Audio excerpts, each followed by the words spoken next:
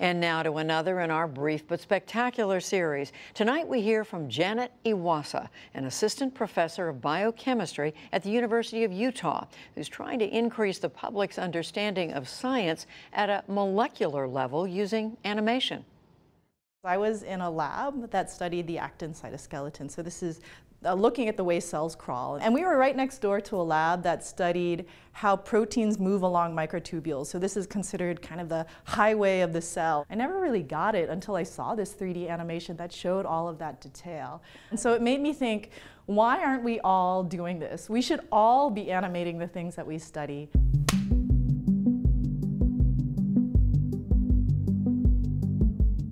The traditional way for a scientist to visualize their hypothesis is using something called a model figure. And it's kind of like a stick drawing representation of cells and molecules where you have one protein, it's a circle, and then another protein, it's a square, and then you draw an arrow to show these things come together. Animation can take a lot of that information and really convey it in a way that's more dynamic and true to what we actually understand.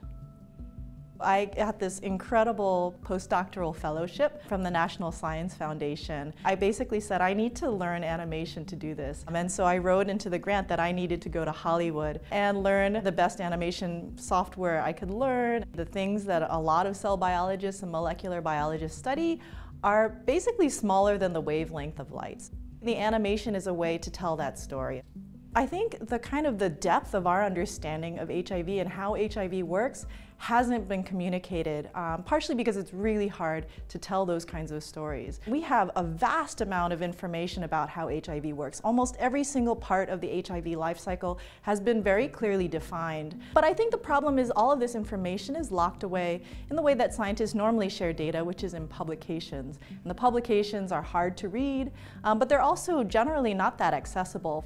My idea is to use animation to basically take all of that data and to create this visual hypothesis of how we think HIV gets into cells and what it does inside cells and how it gets out.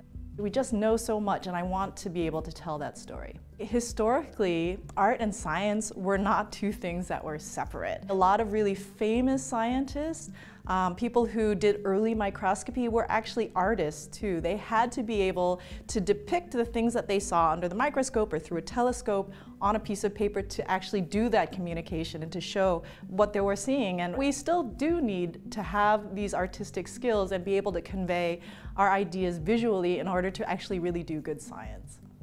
My name is Janet Iwasa, and this is my brief but spectacular take on molecular animation.